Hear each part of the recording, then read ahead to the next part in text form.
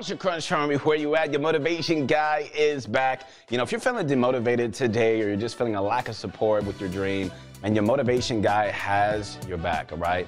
You know, let's be honest here, Bunch of Crunch Army. Like, it's really frustrating when you're putting the time into Fortnite, you know, and you just feel like you're not getting better. Do you feel like this? You know, maybe you're grinding out edit maps. You know, you're practicing your aim. You're doing all the stuff that you should be doing to improve, and you're not getting any better. You know, so this video is gonna cover everything that you need to know, you know, in order to really escape and get out of this hole so you can start getting better like never before. And speaking of improving quickly like never before, make sure to check out ProGuides.com to get linked up with a pro player who can teach you guys all the ropes. And if you're looking to find areas to improve, then you gotta check out our new VOD review service, man, where you can simply just send in a video of your gameplay, and one of our pros are gonna analyze it. They're gonna give you guys the best methods to improve. It's gonna save you time, and it's gonna help you reach the next level, all right? With that being said, Bunch of Crunch Army, let's get this going.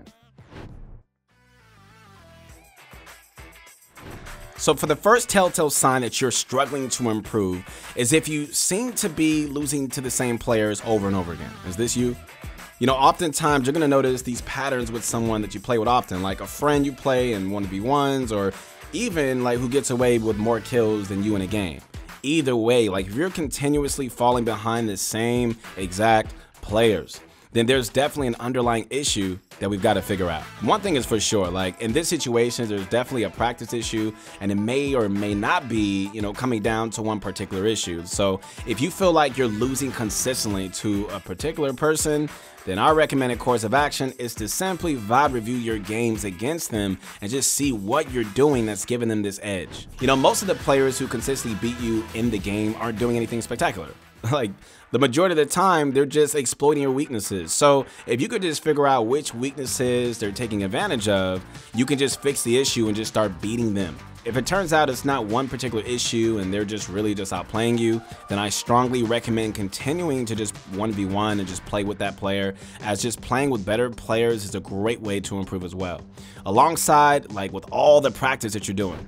Okay, and speaking of your VOD reviewing, to find your mistakes once again, like feel free to ask one of our coaches on ProGuides.com who can really guide you through, like help you not only find your weaknesses, but improve on them. So the second issue you may be noticing that represents a bigger issue in your gameplay is a consistent loss of arena points. If you're the type of player who cares a lot about arena and just uses it as a form of practice, which I strongly recommend doing, then losing points is probably very demotivating for you. Typically, losing arena points means you're in one of two situations. Either you're making certain mistakes that are just holding you back, or you're just too high in points for your own good. The first situation is a bit easier to fix. Like, once again, you can feel free to VOD review just to spot your mistakes, right? Or just simply practice through repetition to really improve. What I always recommend you guys do is to start W keying in solo arena to just improve your fighting skill. As an alternative, you can just W key until the second or third zone, you know, rack up a few kills, and then just play for in-game, and then just try to get the win. On the other hand, you may simply have too many points for your own good. The truth is this, man, a lot of us, if not the majority of us, are able to reach Champions League if we just camp it out and just play super passive. However, quite obviously, that's really just inflated points. There's really no reason to just grind your way up in points if you're not actually skilled enough to really keep up with those players in the first place. So what I would recommend doing is this: simply playing aggressive and just adapting to the new types of fights that you're gonna run into at your arena level. If you lose points, then you're gonna be matched up with players closer to your level, and you'll have a better overall experience. And, you know, if you gain points, then, well, I guess you're doing good. All right, third up, we've got an issue that many players face, and that's either a regression or, you know, a simple plateau in mechanical skill. So basically what happens to a lot of us is that we're practicing our mechanics a decent bit, but we're just not really getting better, right? Building and editing may feel clunky and delayed, and overall your mechanical and fighting skill just isn't quite up to par compared to what it should be. Unfortunately for this issue, there's not really a one-stop solution that's really just going to instantly make it better, okay? Instead, it's gonna mostly come down to improving your practice itself. So you may be doing your mechanical practice like you should, but not necessarily doing enough of it. This results in a lack of progress due to the simple fact that you're really not putting the work in. To reach the top level, it takes a lot of grind, and it takes a lot of effort. So you're really gonna just have to focus up, put in the time, and just be efficient with your practice just to see the most improvement mechanically. Ultimately, if your mechanics aren't improving, start by just simply trying to make your practice more efficient. Instead of just messing around when you play, start taking your extra time just to grind out techniques and drills, and maybe add a bit of extra practice time if you feel like doing so. This should help you really beat any plateau and really start improving so much faster when it comes to your building and editing, all right? Another major issue that a lot of players have relates purely to their aim. Whew. Many players are actually extremely confident with their building and editing and can pull out some really dope advanced techniques with ease, but when it comes to the final parts of the fight, they tend to just miss a bunch of shots and really just can't clutch, man. And the obvious solution to this issue is really just to train your aim on a consistent basis. But guys, I'm telling you right now, even 15 minutes of aim training per day before you hop on, it's gonna make a massive difference in your gameplay long term. Whether you prefer Kovacs and in-game maps like Skavooks, or some really good old-fashioned aim duels, pretty much any form of aim training is going to really help you guys a lot. All right, so we've done a lot of aim videos here, and I mean like right here on the ProGuides channel. So we're gonna pop in a few videos up on the screen so that you guys can just check it out. If you're looking to learn a bit more about aim training. If you're looking to dive into aim training, then be sure to check out these videos once you finish up this one, all right?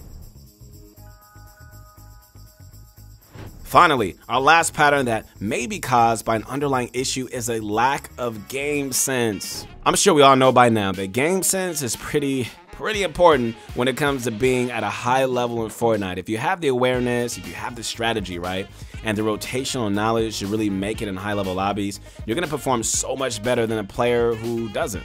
So, a lot of us, suffer from a lack of game sense. We can hit our edits, right? We can hit our shots, even be some really good players in fights. But when it comes to rotating, we always get focused on and we make silly mistakes that result in our death. Does this sound like you? I get it. Trust me.